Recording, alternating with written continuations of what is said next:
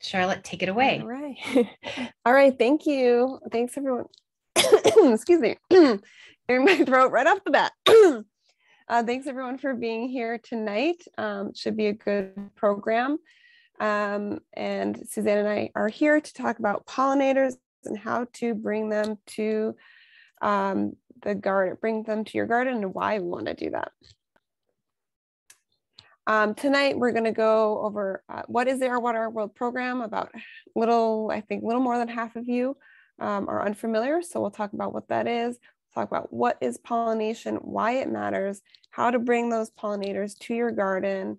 We'll talk about different kinds of pollinators, the specific kinds, and what they add to the garden, and overall how to protect them.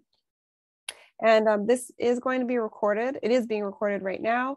And we will be sending resources out to you after the program. So there's going to be some links that we mention.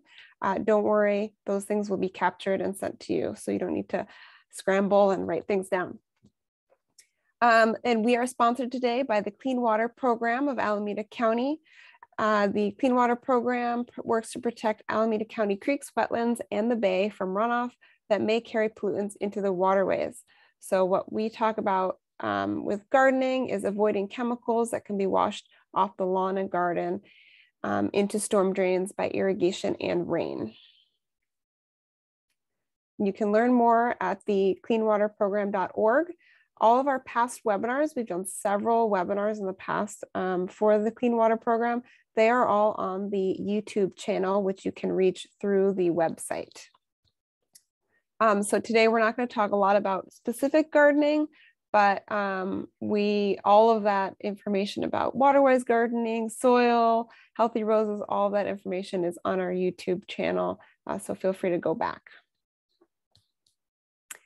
And then to sign up to get water saving tips and news and events like webinars and in-person events, you can sign up at cleanwaterprogram.org and get their newsletter, add your email and get their newsletter.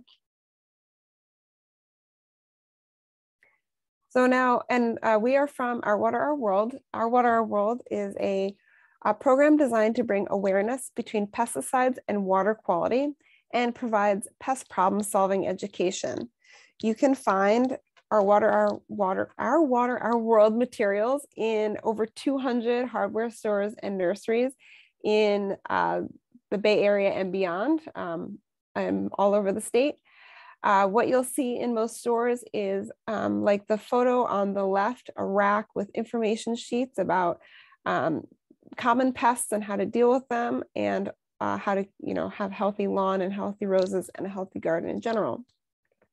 We also see some stores have QR code posters, so you can also get that information right on your phone instead of taking a handout.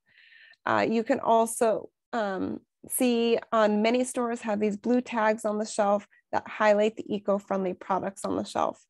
You can also learn more. You can see all of the fact sheets, information sheets, and learn more about eco-friendly products at our website, ourwaterourworld.org. So why are we so worried about water and pesticides? So this is what we talk about at Our Water, Our World. We want to really understand, we all live in a watershed, large and small, and we all have a direct effect on our waterways. So if you live in Alameda County or the surrounding counties, actually, you live in the San Francisco Bay watershed. It's a massive watershed. Half of all of the water that falls in California, either in rain or snow, drains into the San Francisco Bay. And when it comes, from the mountains, like down and through, farmland, urban areas, or suburban areas, it picks up a lot of materials, and that all those materials go directly into our waterways.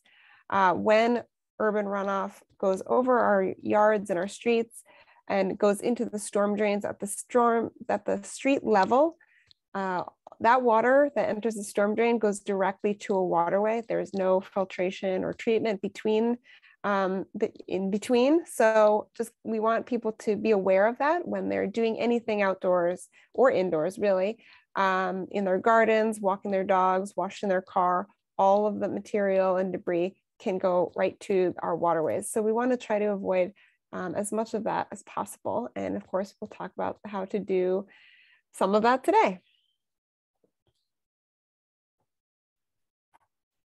Thank you, Charlotte. So I am really excited to talk to you all about pollinators, and let's just dive in by talking about what is pollination.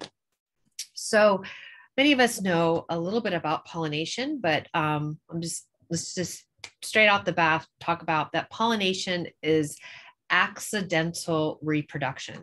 So a pollinator is something like a bee that visits a flower to sip some nectar or gather some pollen. And then those pollen grains are transferred to other flowers of the same species. And so this is going to allow plants to make seeds and reproduce. So essentially, pollination is the flower's way to make more plants. So many of us are familiar with bees and butterflies and hummingbirds. They're probably the most famous pollinators, but beetles, moths, some flies and wasps are also pollinators. And that's what I'm really excited to introduce you all to this afternoon. But in the tropical areas, we also see bats and lizards, spiders, and even some small mammals, such as the honey possum, to provide their important pollinating services, which I get really excited about. I wish we had little honey possums here that can pollinate flowers for us. That would be really fun. But essentially, pollination is when a pollinator, such as a bee, lands on one flower, and before flying to another, pollen from that first flower is, attaches to that bee's little fuzzy body. And then as the bee moves to the second flower, that pollen then gets spread onto the second flower. And that's when pollination occurs. So bees visit flowers for pollen and nectar, which supply nutrients, the nutrients they need. And the fuzzier that pollinator is, the more effective they are at pollinating plants.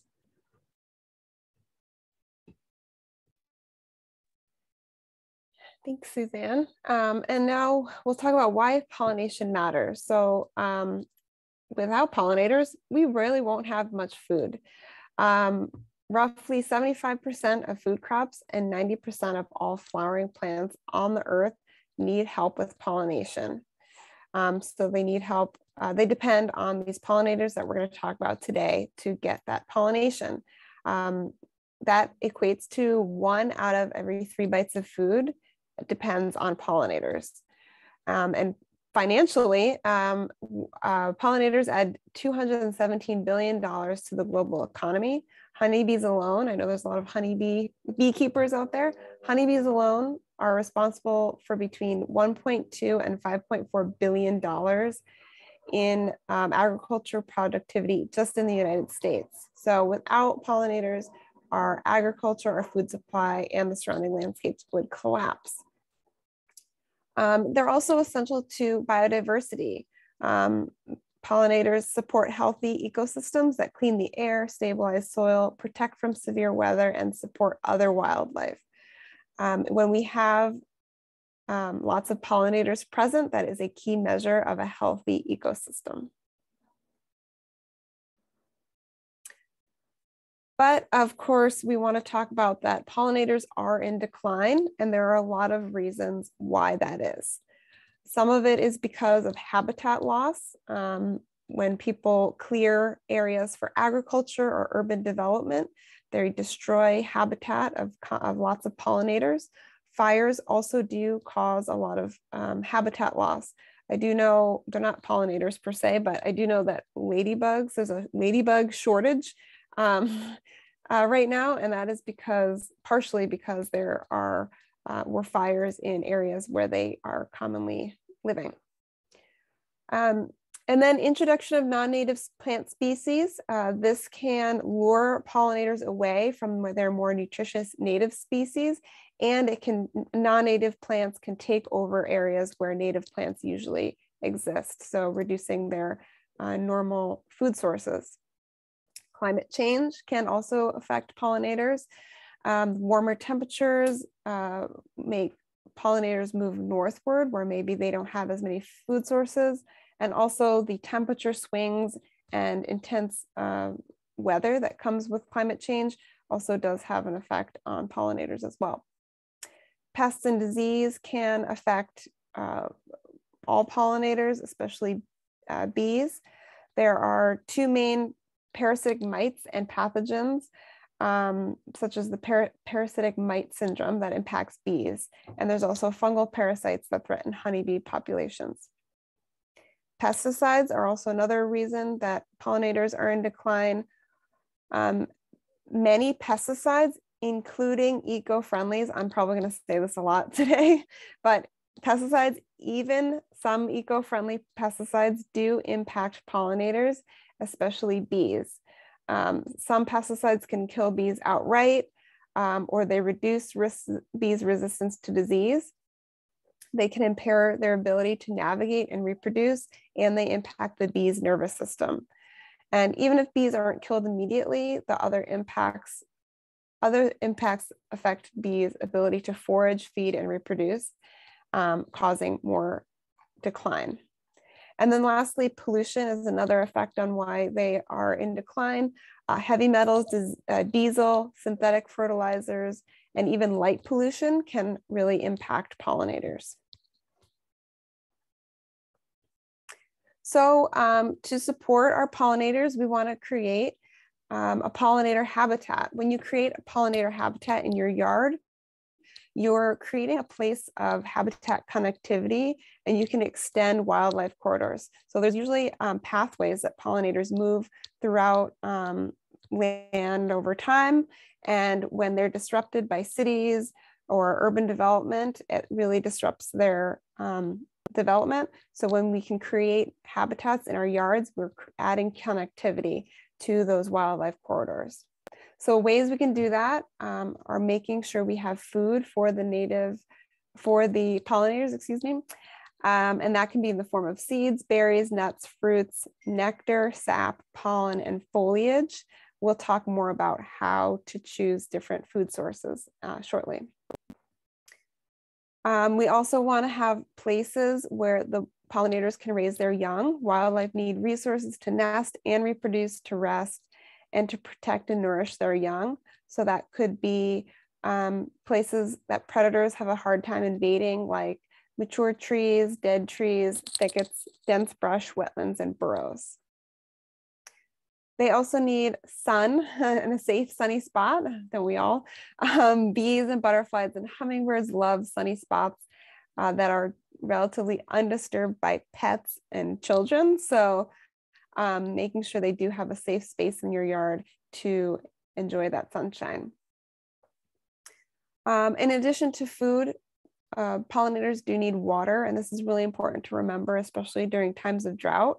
It's not just our plants that are struggling with water, it's the bees as well. If you don't have a spring, stream, or lake or any natural source near your home, you can create a bee bath like pictured on this slide, a shallow bowl with rocks in it to allow the bees and other pollinators to access that water without having it be too deep. And then some sustainable practices around the garden, which we talk about a lot, especially in other webinars, but maintaining your garden, focusing on soil health, clean air and water, making sure all of those, the air and water stay healthy, clean, and free from poison. So using compost and organic fertilizers and avoiding pesticides. And then lastly, we want to create shelter or cover for the pollinators to create their own shelters. Pollinators need a place to take shelter from bad weather and to hide from predators or hunt for prey. So again, dense shrubs, brambles, wooded areas can provide shelter. And remember, a little bit of messiness in the yard can provide refuge for birds and mammals. And this can include piles of branches, untrimmed shrubs around the edges of a garden. And we'll probably we're going to expand a little bit more on all of these topics in the next several slides. All right, so I'm going to talk a little bit about butterflies. since they are very popular.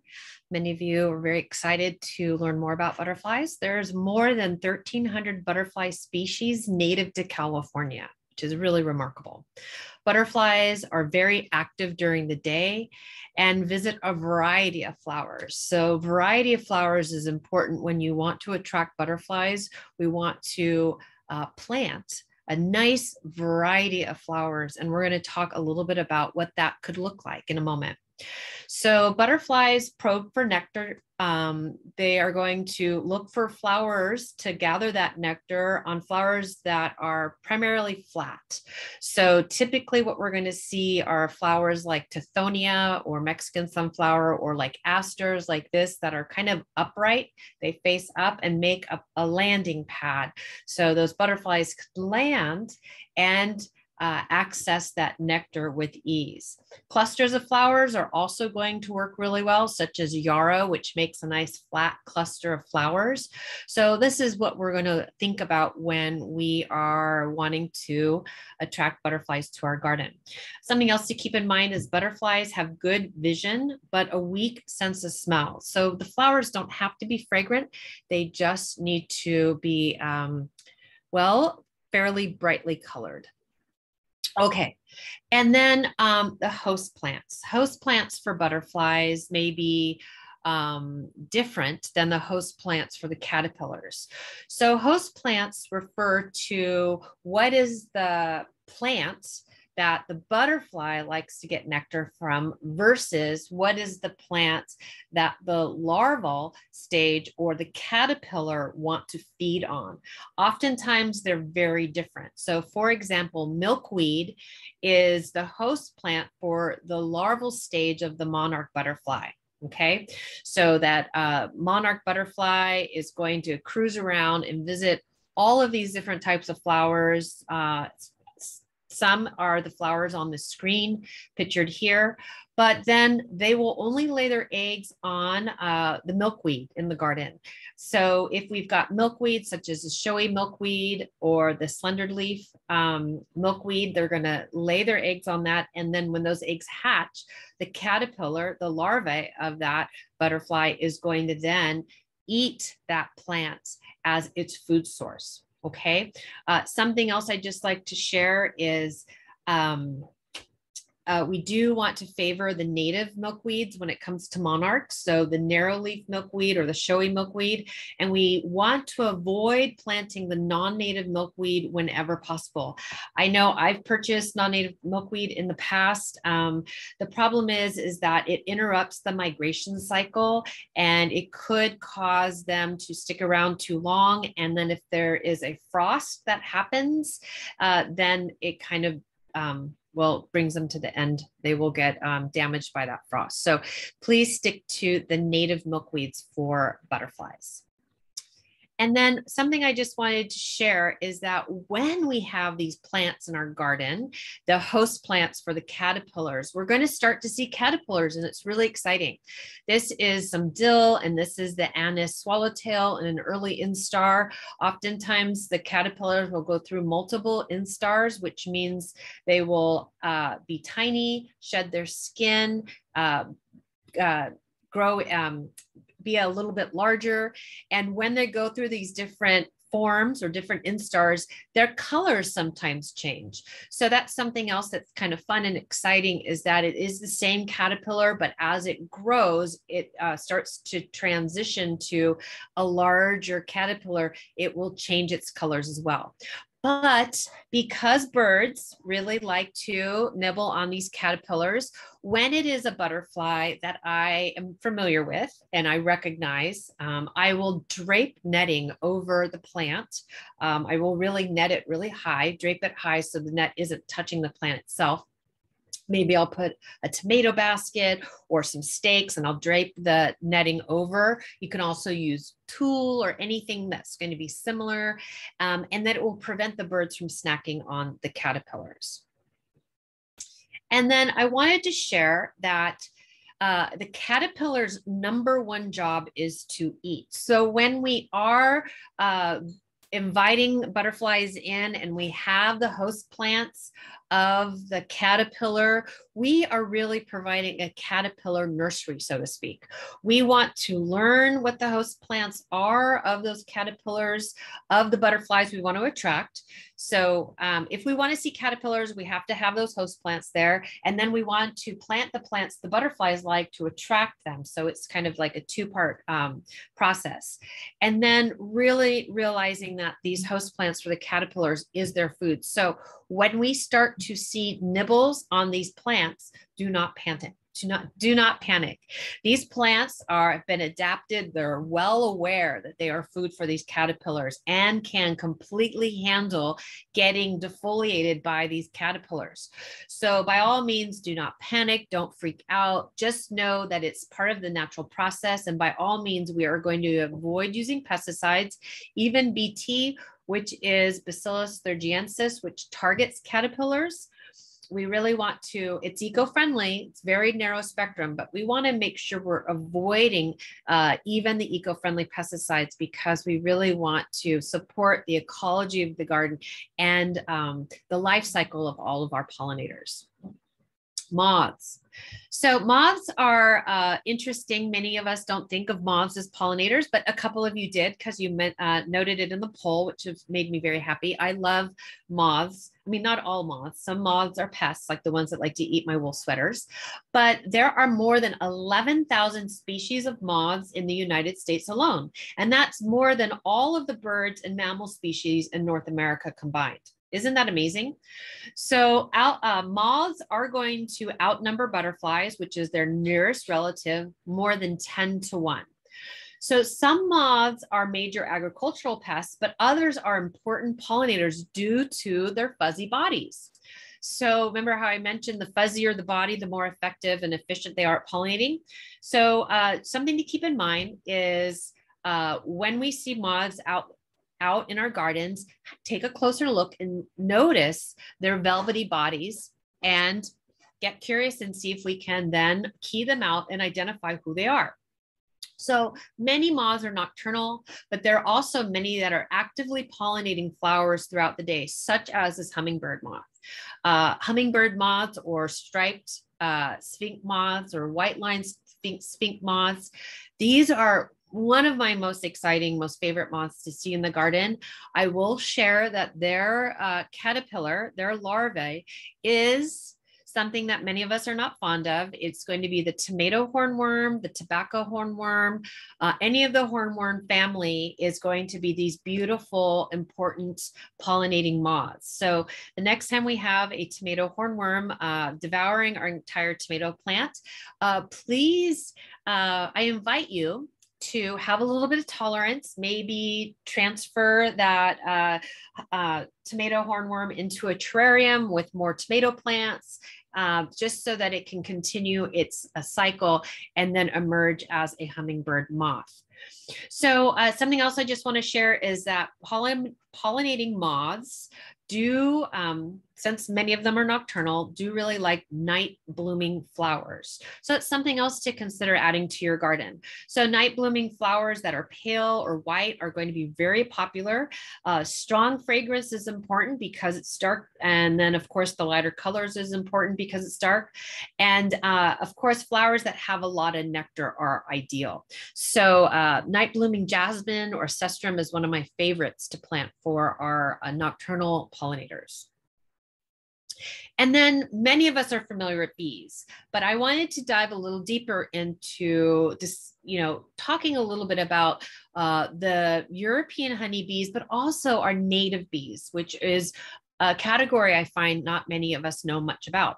But social bees and solitary bees are the two categories. Social bees are those that live in hives and in groups with other bees. And then solitary bees are going to be solo artists. They're just going to be living on their own, and their whole role is just to gather nectar and pollen and then to find a place to lay their eggs and pack those little cells with some food with the egg and then seal up that cell. Together, the solitary and social bees are going to form the largest group of pollinators. There's over 20,000 known bee species in the world. Incredible. 4,000 of them are native to the United States. 1,600 are native to California, which is almost half. So this is just remarkable. Bees are going to range as small. The world's smallest bee is just 2 millimeters in size, whereas they can be as large as a kumquat-sized carpenter bee. So there is a very large range. They span from tiny to pretty big. Only a handful of the bees in the United States are non-native, which includes the European honeybee, which was brought to the United States in the 1600s. Okay. Social bees include honeybees and bumblebees. Those are going to be under the umbrella of social bees. And what I'll share is a couple fun facts. 1.6 million colonies of honeybees are needed to pollinate California's 800,000 acres of almond trees. That's a lot of bees. Honeybees will fly up to 4 miles from their hive to collect water, nectar, and pollen. And honeybees are going to visit 50 to 100 flowers during a collection trip. So they are very busy and very active. I just think that's remarkable. All the bees we need to pollinate our almonds. It's just wild. Okay, so solitary bees. A lot of us aren't really thinking about all of the solitary bees that are out there in our gardens, but most bees are solitary bees. They actually make up about 75% of all bee species are solitary bees. This is going to include the leafcutter bees, digger bees, carpenter bees, miner bees, and mason bees you may have heard of, but there's a lot more. These bees live alone and do not swarm. Okay, they are rarely do they have stingers, and they are not aggressive. Solitary bees fly around from flower to flower to collect pollen and nectar for their eggs. That's strictly the only thing they're doing. Okay, solitary bee will bees find or make a hole themselves to lay their eggs in. Roughly 70% of these bees are soil dwellers. So similar to this illustration that came from the Pollinator Partnership website. They will dig tunnels in the ground, or they'll use abandoned beetle tunnels that they will then pack their eggs in and create like little nests, while the other 30% are wood dwellers. They'll use old beetle tunnels in wood or reeds or bamboo or canes, things like that. They will lay their eggs in the tunnels and seal each egg in its own cell within the hole. Food is sealed in with that egg, and then the mother does not return to care for the young as social bees do. So when that egg hatches, that the larval and pupal stages of that bee will stay in in their little cell pod until the spring, when they can emerge as an adult. So the materials they seal cells with will depend on the species of the bee. So leafcutter bees will seal each cell with leaves. Masked bees will seal their cells with a clear waxy substance. Miner bees will use mud to seal their cells. So it's kind of fun. And then, I don't know. I think that's the most I can share about that at the moment, but I just want to invite you to go into your garden and have a look. I just noticed in one of my buddleias that died, I had cut it back and I was about to dig it out to, get rid of it. And I noticed a little native bee going into a hole it had drilled into the stem, and it blew my mind. And then a couple of days later, I saw that the hole was packed. So now I have to leave it there because I know that the young are going to emerge at some point. It's very exciting. You can also make bee nesting blocks, and the template is going to be either on Audubon, this Audubon Society website, or the Xerces Society website. All right, wasps. To many people's surprise, wasps are very important pollinators. I kind of get excited by wasps. I think they're kind of weird. They're really interesting. And they actually are in the same family group as bees and ants. Wasps are carnivorous, and they hunt for other insects or spiders, but some also visit flowers for nectar. That's when I first started to notice wasps pollinating my plants, is when I got particularly interested in learning more about them. The wasps need key resources such as pollen and nectar from flowers as a very important part of their diet. And a fun fact I'd like to share is that the fig wasp is one of the only ways certain fig trees can be pollinated. So fig wasps are responsible for pollinating almost 1,000 different species of figs. So something else that's totally interesting and strange. Okay. Flies, again, many people are unaware that flies are also very important pollinators. They are second in importance to bees in pollinating. Flies have been documented to be primary pollinators for many plant species, both wild and cultivated. And for those of you that love chocolate, you have flies to thank, since they are the primary pollinator of cacao, which is also really fascinating, isn't it? So flies can also be very helpful in pollinating a lot of other crops, such as pears and apples, strawberries, cherries, gosh, roses, mangoes, fennel, coriander, so many more. There's a huge long list of plants that flies help pollinate. But syrphid flies are my most, I'm most fascinated by syrphid flies, and I love them. Really, they're so dear to me. And that's what this picture is here. They're also referred to as a flower fly. We do see them around our gardens. They can either be, they'll range in sizes. I believe there's 400 species of syrphid flies throughout North America. I might be a little wrong on that. I don't have that note in front of me, but I do remember there was surprisingly a lot of species of syrphid flies.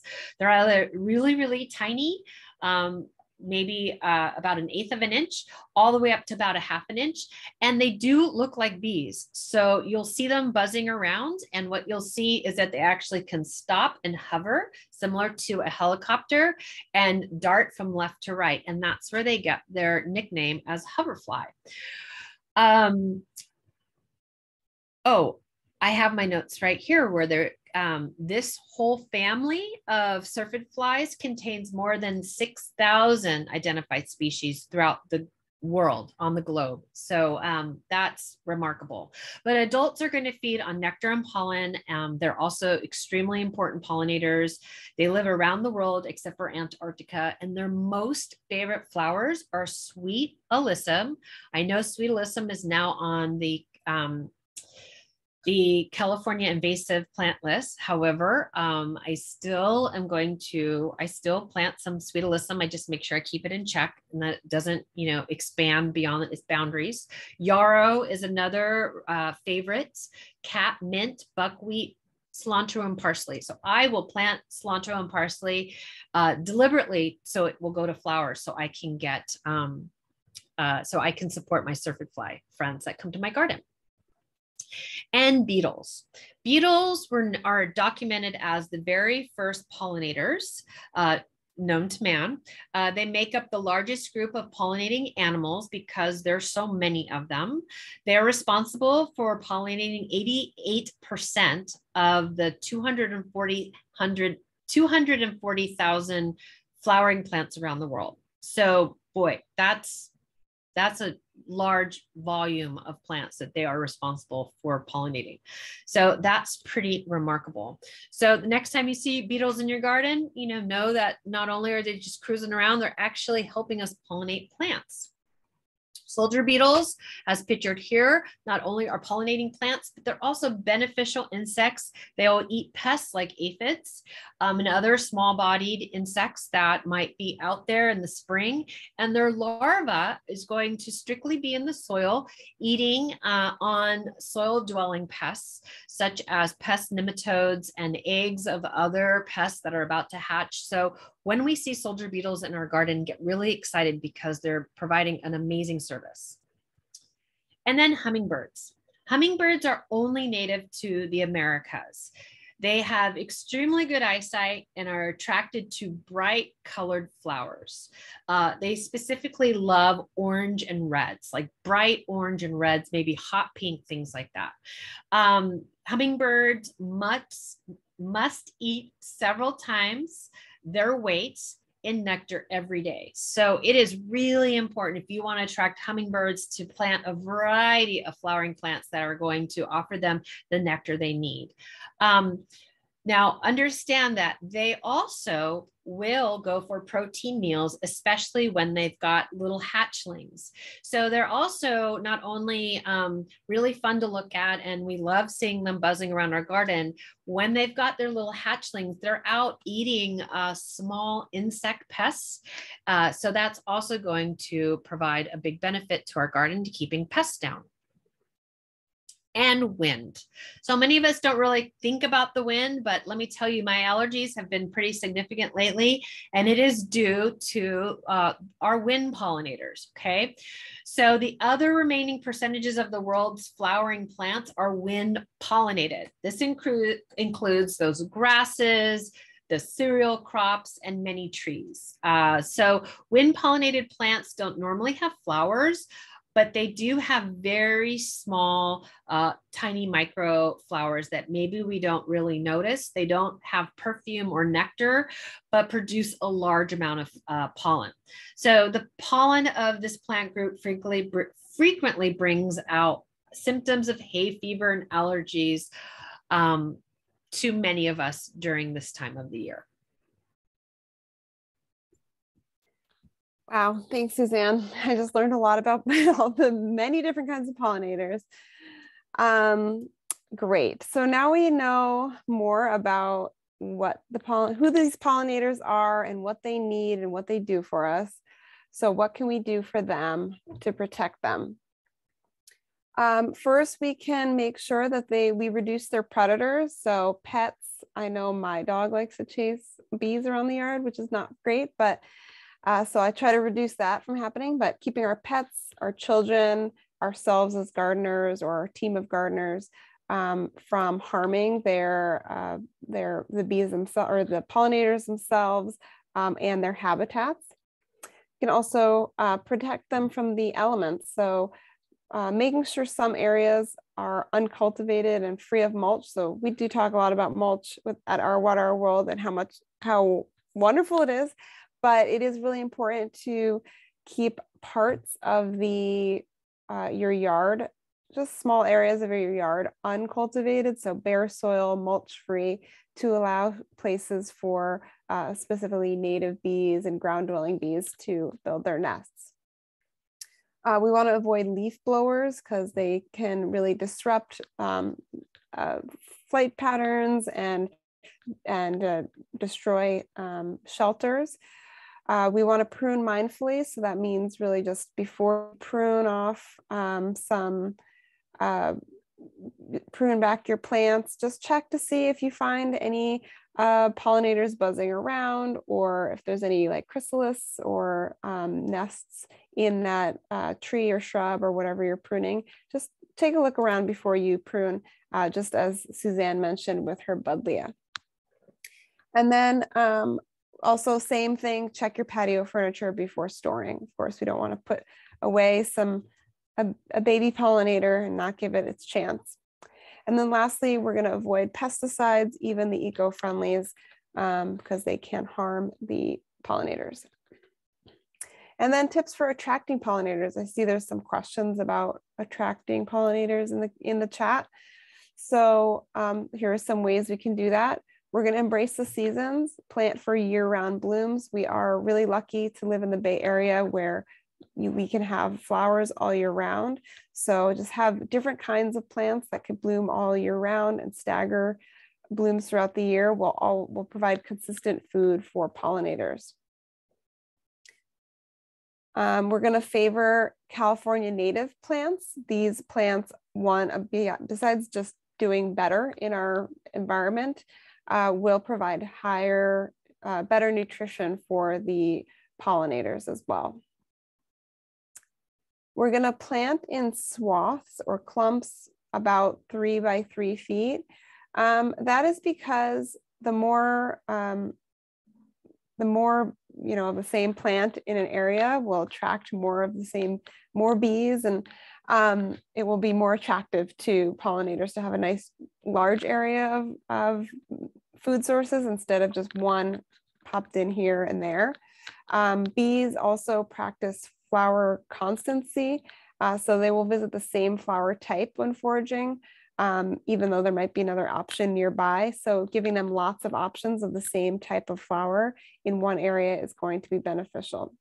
That doesn't mean we're going to monocrop our yards, but we can have more, if we can have more plants of one type in an area, that will be beneficial.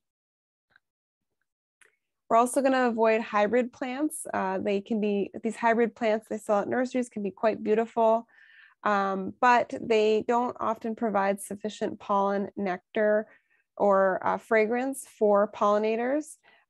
So instead of, if we avoid hybrids and plant the regular kind, they will provide nutrients for those pollinators instead. And we already talked about night bloomers for moths. So just like planting for blooming throughout the year, we want to have some blooms throughout the day and night. So planting for moths and bats. I think someone mentioned the cestrum. Also, moonflower is an option for night blooming plants. There's lots of options as well. Then we're going to include larval host plants. So think of the caterpillars when you're planting, and maybe plant some plants that will be sacrificed to them. You might want to plant them a little bit hidden away if you don't want to see all the leaf damage, but planting those knowing that they will be eaten will be very helpful for those larval, for the larval stage. And then you can consider removing or reducing your lawn. Conventional lawns don't really provide any benefits for pollinators. And there is a rebate available at East Bay Mud. If you do want to remove your lawn or reduce it, you can be paid by the square foot to take it out. And even more so if you replace them with California natives and pollinator habitat. And then, as we said, we're going to provide water source like a bee bath that was showed earlier, a low bowl with rocks in it so that the pollinators can land in and get the water when they need it. And then lastly, I think this is probably the third time I've said it already, and I'm going to keep going, is we're going to avoid our pesticides, even the eco-friendlies. And then, so we would, it's definitely good to consider planting our California natives, as we've already talked about. Research has found that California natives provide higher nutrition for pollinators, beneficials, birds, and the overall ecology in the garden. Not only this, but when you choose climate appropriate native plants, they're going to thrive in your garden.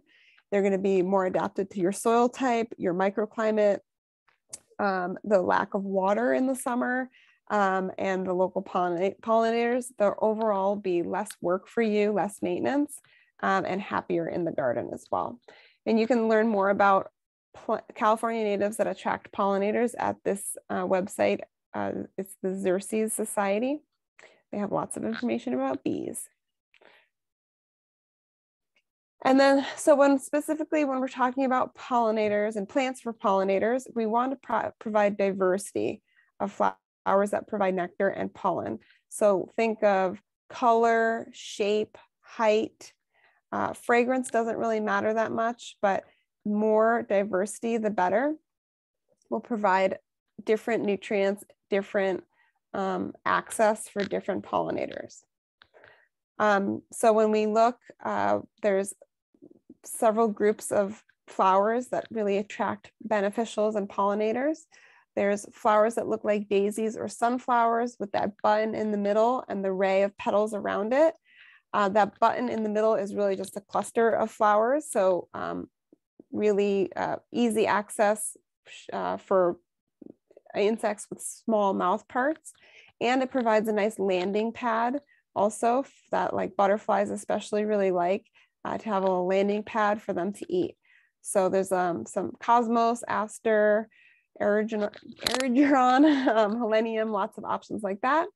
Then we have flowers that grow in clusters of small flowers. So that would be the yarrow, the ceanothus, the lavender. Again, tiny flowers. A lot of these pollinators and beneficial insects have small mouth parts, so they need tiny flowers so they can get into that nectar. And then there are the pollinators, as we talked about, hummingbirds, butterflies that have longer mouth parts and like those tubular flowers, but of course they all have different length mouth parts. So having, again, different shape and size tubular flowers as well. Salvias, fuchsias, grevillea, bachelor button, verbena, all of these have tubular flowers in them. And then here's just some photos of different options. And it really shows the different shapes and sizes, especially of tubular flowers. So the scabiosa, the nymphophea, the agastache, verbena, amymilus all have different shape and size tubes. So different kinds of pollinators can access. And then we have on the tithonia, we see a nice landing pad for that butterfly, making it easy for them to access. And different flowers, different colors, different shapes, different heights. And when Charlotte mentioned before, grouping plants in swaths of like 3 feet by 3 feet, sometimes it could just be one plant. So I know some salvias will grow to be about 3 feet by 3 feet. And in that case, you just need one plant. But the idea was just that there's at least a few more, a little bit more of a mass of flowers for those pollinators, as she explained. Okay, I'm really excited. If there is only one plant you are going to add to your garden, I would like to encourage you to please plant a habitat hero. These are my favorites. Now, of course, you might not have space for a California, any of the California native oaks because they get pretty big, but our California native buckwheats are amazing. Okay, they are really spectacular. Oh my gosh, I can't say that word. Tongue twister. And then manzanitas, ceanothus or California lilac, and salvias, a lot of sages. But one note about salvias, native salvias, I have planted some native salvias, and there are some species that actually are a lot more fussy and require more water than the original species. So just be aware that not all of the California natives are equal, and really learn a little bit more about the different species if you are going to choose one such as the salvias. These habitat heroes, of course, and then also culinary herbs, as I mentioned before, especially the cilantro and the parsley, thyme, oregano. If you let any of your culinary herbs go to flower, you will see what I'm talking about. They will swarm it. These plants are notable for their ability to attract a significant number and variety of pollinators, as well as other important wildlife. So, and, beneficial insects. And the cool thing about the oaks is that they will actually, for instance, the oak moth will lay its eggs, and then that little oak tusset moth caterpillar will be there. It looks like it's annihilating those leaves. But the songbirds need those moth larvae to feed on. So again, when we have trees in our garden, or if we live in an area, because there are a lot of oaks in the Bay Area throughout East Bay and so forth, if we happen to have one on our property and we happen to see these, the caterpillars from a variety of different moths eating the oak leaves, please do not panic. Know that they are food for our songbirds, which it's very important. We need to support the songbirds as well. And these oaks have adapted. They can take it. They can really be defoliated again, as I mentioned before. So please have fun, experiment, and invite a couple of, plant a few habitat heroes to invite more friends to your garden. And then something else I'd just like to share is consider allowing plants to complete their life cycle. So here in my picture behind me, this is my climbing aster, which is not a California native that I know of. I don't believe it is. However, it is very It does get a lot of attention. I love it because it typically is blooming at the very, very, very end of the summer into fall and actually into the winter when a lot of other things aren't blooming. But that picture of the aster on the top left corner is what this looks like when it goes to seed and it's done flowering, and birds are then going to hit it and eat the seeds, use some of the tufts for nesting. The Japanese anemone, as well as clematis, are also going to be used as tufts for nesting material. Elderberry, the berries are really provide wonderful nutrients it's a great food source for our birds. Snowberries, the coast live oak acorns, these are also going to be really provide high nutrients for a lot of like the squirrels, birds, other organisms in our garden that we really want, that help keep a very healthy and happy ecosystem.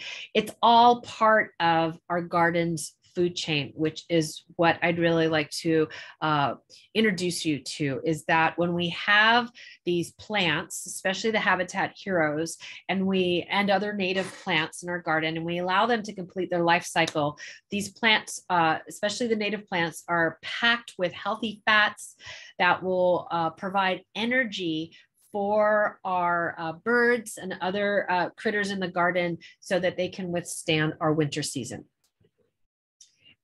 For more information on plants for pollinators, you can always visit the Alameda County Master Gardeners for a nice plant list. The Cal Native Plant Society, specifically the Calscape website, which is one of my favorites when I want to learn about new plants I might want to invite in our garden. And then of course, the Our Water, Our World website has this awesome fact sheet called Planting a Healthy Garden that has a nice list of plants that will grow really well and adapt to our Bay Area climate. And then what I'd really like to share is that since we've been talking about avoiding pesticides so much and the impacts that pesticides, even eco-friendly pesticides, have on our beneficial insects and our pollinators, I would just like to share that when we go for a pesticide, they're not solving the problem. Okay, they're just going to really just be killing that pest, and oftentimes they're also killing other unintended unintentional beneficial insects and pollinators. So what we want to do is always really understand why that pest is there, address the cause, understand the why. And Charlotte's going to talk a little bit more about how we can manage pests without using pesticides in a minute. And something I'd like to share is that neonicotinoids, we hear about them a lot on, the social media sites and on the news and things like that. But these are products that work, they're a chemical pesticide that work systemically. So we either are going to use them as a soil drench, or we'd mix them with a watering can and pour them on the root system around the plant, or we'll spray it on the plant and then it gets absorbed into the cells of that plant. And it is then it will pulse through the vascular system of that plant. One of the most common ones that we hear about is imidacloprid.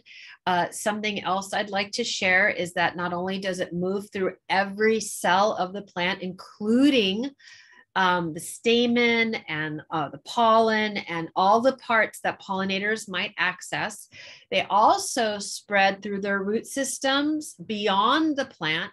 And any roots of other plants, they might be, those root systems might be interlocked together with. That pesticide then will move to that other plant.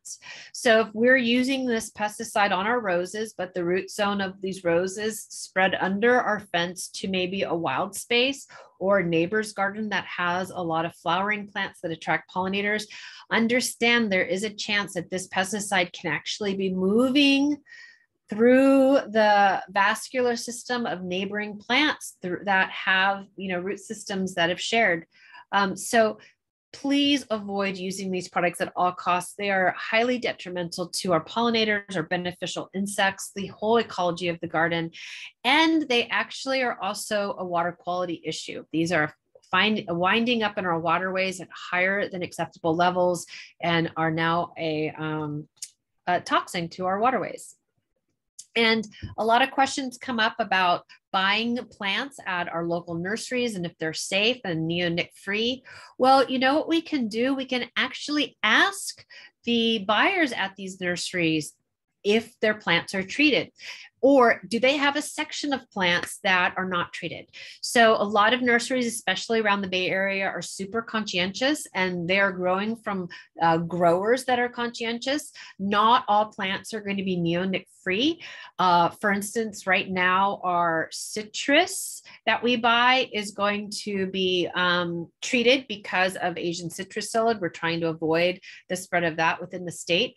But when you buy a citrus, like I did recently, I just removed all those flowers for the first year till I knew that pesticide had grown through the plant. It was no longer present.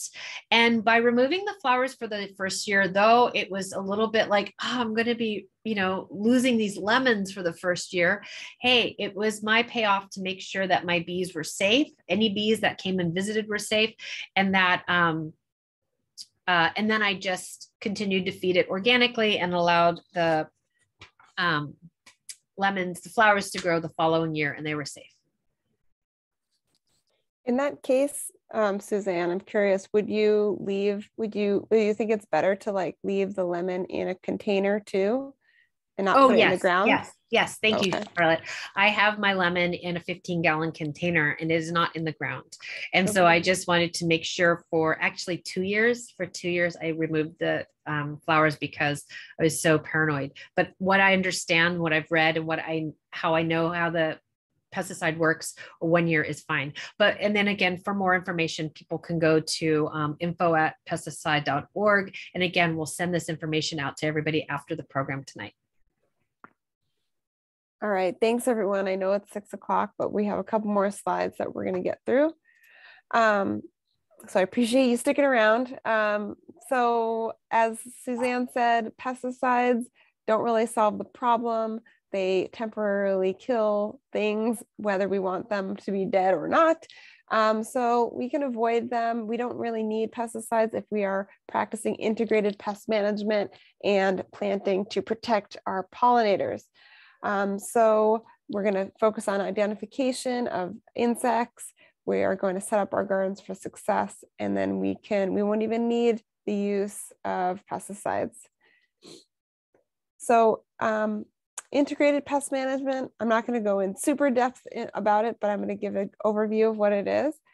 Integrated pest management is it's a decision-making process using science-based strategies, and it really is a holistic view of the garden. So looking at the garden as a whole system, as an ecosystem, as opposed to just looking right at a pest and dealing with that pest immediately. Taking a step back, looking at the big picture. We also ask ourselves a lot of questions. What really is the problem at hand? A lot of times when our garden is struggling, we think we're looking at the problem, but we're looking at a symptom of a problem. So really figuring out what's happening. And then can we live with it? This is understanding our thresholds. Certain pests do cause some damage, but they won't totally take down your plant, whereas some are a little bit more challenging. So some we might be able to live with, some are just nuisances, and then some we do need to take action for.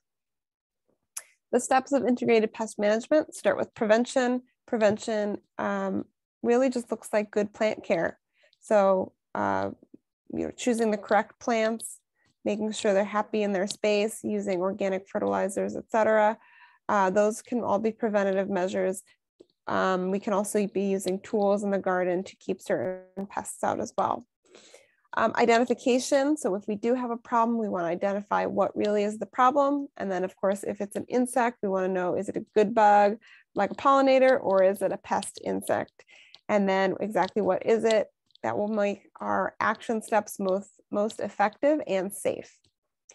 Then when we want to take action, we're going to use cultural controls, which is similar to prevention, very much bolstering the health of the garden. Healthy plants will have less pests, and healthy plants can handle pest infestations when they do arrive as well. So if we're always just focused on the plant health, we really don't need to worry too much about pests, most pests when they do arrive. Then we have mechanical controls, which are physical things we can use in the garden, traps, barriers, and tools. Biological controls, which is a lot of what we're talking about today, are beneficial insects, pollinators, predators, parasitic wasps, and supporting the whole ecosystem. Again, understanding the garden as an ecosystem. There's a lot of good things going on there, so we want to support what we can. And then there's chemical controls, which are pesticides, and they're always a last resort in IPM. And some people choose not to get this far if they have always been struggling with a plant. They've done all they can to take the best care of the plant, using tools, encouraging the beneficials, and it's still struggling. There's a good chance that pesticides aren't really going to help either. So some people just choose to remove the plant. That's usually the best way to go. So we talked about identification. We do want to identify, again, the problem. Is it a watering or fertilizing issue, or really is it a pest? That's the first step. Then what pest is it? We want to understand the life cycle. This will help understand what kind of damage we can expect, how much damage we can expect, and when is best to manage this pest. Caterpillars and moths require different, same critter, different parts of their life cycle require different management. Then we want to understand the pest's habitat and timing of activity. So where we're going to find these pests and when they're going to show up. That will help us anticipate any issues and maybe put some preventative measures in place. And then also we'll be monitoring closely. Then if we know this pest, we'll understand if it has natural enemies. And if they are present in the garden, we'll of course support them and help them do the pest management for us. So we'll talk a little bit about some setting up our gardens for success. This can be preventative measures for pests and also considered cultural controls as well. We're going to always add compost to the soil. Compost can turn your soil into a sponge, holding water for longer periods of time, giving your plants access to water. Also adds great nutrients to the soil. Feeding with organic fertilizers allows for sustained energy to your plants without running off into waterways. Mulch is super important for weed control, soil health, especially now we're talking about mulch and how it is super effective in reducing evaporation and keeping soil cooler. So really cutting down on watering needs. But you do want to, of course, as we mentioned, leave some parts of the area uncovered without mulch, without anything, because that will be helpful for some ground dwelling pollinators. We're always choosing the right plant for the right place according to our microclimates. And remember, your yard may have many microclimates within it. So really studying your yard, different areas of your yard, and making sure you're choosing the right plants that are going to suit that area well. And that will lead to, of course, less maintenance for you, less stress on the plant, and less pests. We're always watering deeply. We're making sure the whole root zone gets access to water, and we're using water, especially as we're putting new plants in the ground, we're using water to encourage the roots to go out and down. And we're gonna, as the plant gets established over 6 to 12 months or more, depending on the size of the plant, we're gonna gradually water less often until they are established. And then we're going to, of course, practice healthy garden maintenance. So making sure we're getting out there in our gardens, looking around, inspecting our plants, and being actively cleaning up our gardens as needed. We're going to talk briefly about chemical controls. They are a last resort. Some people choose not to get this far.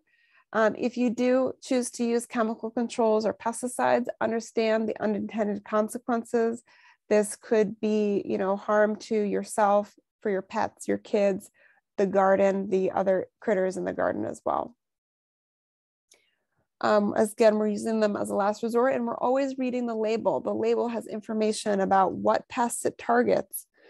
how and when to apply, how to mix it, what happens if you do get it on your skin or your eyes, what to do about it, the caution and danger of that pesticide. We are going to know our pest, again, that identification, and we're only targeting that pest. We need to know what pests we have and make sure that it's on the label. And we're spot treating.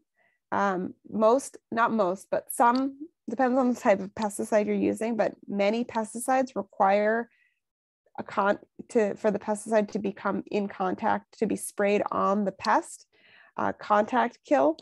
So you do need to only spray when the pest is present and on the pest. We're not spraying our whole garden just as a preventative measure. That is just wasting pesticides and potentially harming other creatures. We're always going to use the less toxic option, eco-friendly products that break down quickly in the environment and do not get into waterways. We're going to spray at the end of the day. This is super important for protecting our pollinators and our beneficial insects. They are less active around dusk. So when we spray at the end of the day, we'll have less risk of harming them. And also it allows the product to dry on the plant overnight, so that when the sun comes up in the morning and all the pollinators come out again, there will be no product wet on the plant. And then we always want to avoid applying when trees and shrubs and all flowers are in bloom, because we can accidentally harm or confuse or push away any pollinators that are coming to our plants when we spray. And the UCIPM website has this awesome resource, which is the bee precaution pesticide rating.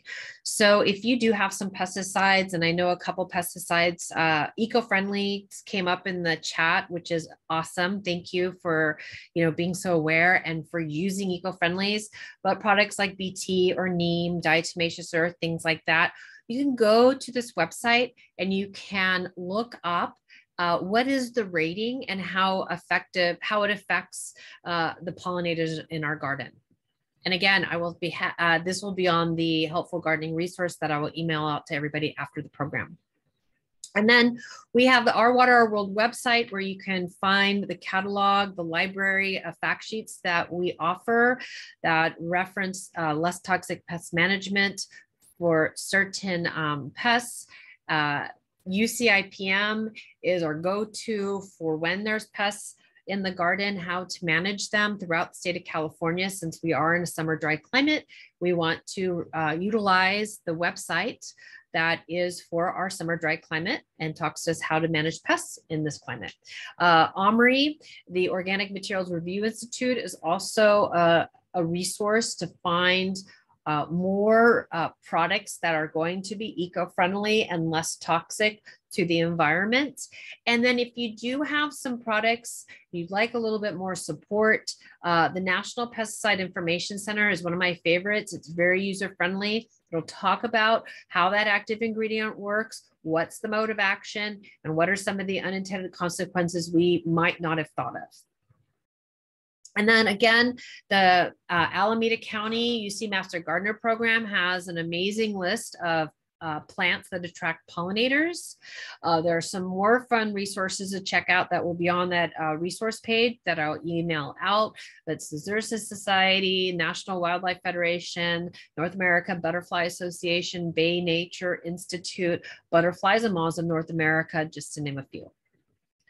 And with that, I'd like to say when we try to pick out anything by itself, we find a hitch to everything else in the universe. Everything is connected. And here is my little syrphid fly friend that landed on my thumb that made me very happy. So as I mentioned before, I really love the syrphid flies.